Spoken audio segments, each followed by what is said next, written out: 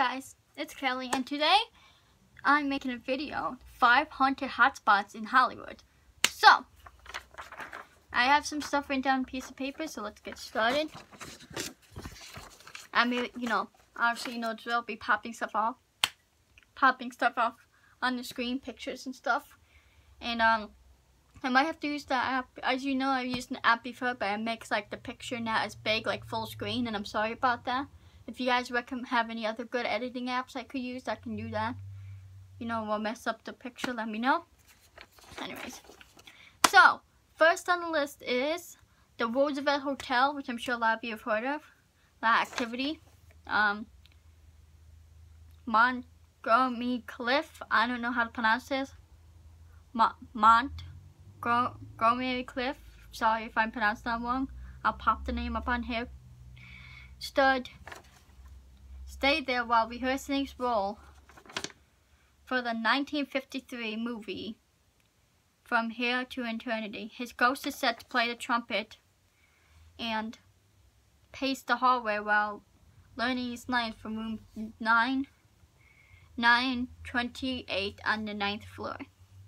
And then others claim to have seen Marilyn Monroe weeping in the mirror next to an elevator. I believe I've heard that they took the mirror out of there. I'm not sure. And I also, guys, too, I always encourage you to do more research on this, watch videos, because these places are just giving you like the main stuff, but there's probably other stuff too. So yeah. This one is a studio, Culver Studios. Sorry if I'm talking weird. I wrote kind of fast, so. What's his name? Thomas Ince's famous studio.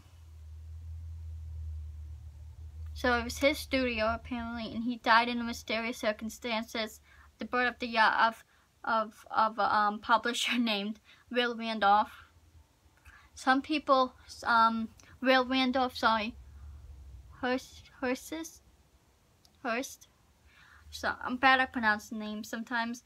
And people thought that Will shot him. So he walks through walls and creates poltergeist activity every time there's new management of the studios. So yeah. Like I said, these books don't have much. These are just little things that came from the book. So like I said, I encourage you to do more research on it. Next is Hollywood Forever Cemetery. Oh wait, that makes sense for the next one. Actor Clifton Webb haunts the Abbey of the Palençon Mausoleum. Like I said, I'll put it up there. There's reported of strange herbs, drafts of cold air, and the smell of a cologne, which I'll put the name of here because it's like a weird name. It almost seems like it's a French name, I'm not sure. Look. And also a woman who is a fan of Rudolph Valentino's tomb. Sorry, I messed up. A woman is a lot of times seen kneeling at the tomb of Randolph Valentino. She was a dedicated fan and leaves a rose before she disappears. Like I said, I am sorry that I'm just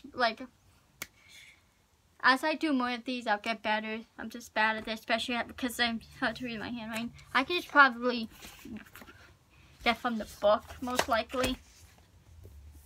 Next is the number 4, Pantages Theater.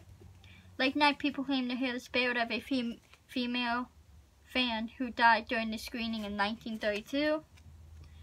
And there was a live performance in 1994 where her voice could be picked up in the mic. Some say Howard Hughes, who bought the theater in 1949, haunts the second floor offices. So yeah. And this last one I was shocked about is Paramount Studios. It is said the silent cinema's heartthrob Randolph Rudolph. I don't know how you say his name. Randolph Rudolph. It's spelled Rudolph. So I'm just gonna say Rudolph Valentino, who we just mentioned is buried in the Forever Cemetery that I mentioned at number 3. He is said to he has said to be seen in his robes from the movie he did called, where is it on here? Called I cannot pronounce, like I said, it'll be on screen. And the ghost of Heather O'Rourke. Sorry if I pronounced the last name wrong. She was the little girl from Poltergeist. If you remember from Poltergeist, she died at the age of 12. It's said to run along the catwalks where she played between her takes. So yeah, those were the places. But that little girl, what I know about her death is she had like an intestinal issue, like something to do with her intestines, because she wasn't pooping apparently. This is just what I heard, and like she ended up dying because I think her intestines like exploded because she had like a blockage. I'm not sure, an infection, something like that. But that movie was said to be haunted. If you guys don't know, it is said that like so I'll do these with fast. I thought it would be a bit of a longer video. But anyways, yeah, it's said that's haunted because I remember too hearing the oldest girl who played in there, the sister of Heather in the movie. I don't know her name in the movie, but the oldest one girl, her boyfriend ended up killing her in real life. So that movie is said to be cursed. But yeah, I didn't think this very long because there's not much in the book. What did I just do with the book? Dude, what did I just do? Oh, I'm an idiot. I don't know what page I was on. Right here. Nope, 5 hot spots in front. Here, like, let me just show you guys. Looking. There's not much written in here anyways, and I didn't say everything from these columns, because, you know. Like I said, I encourage you to do more research on them. I've heard of the Roosevelt Hotel, of that being haunted. I already know Paramount Studios, but I don't know that was supposedly haunted. But yeah, there's more like of those in here too. Like there's one from France, 5 mystic Southeast Asian legends. So if you want to hear more about that, let me know in the comments below. Hope you enjoyed the video. See you guys in the next video. Please subscribe, please like, please go subscribe to my other channel, because tomorrow on that channel, McJuggerNuggets gets video if all goes well. Anyways guys, see you in the next video.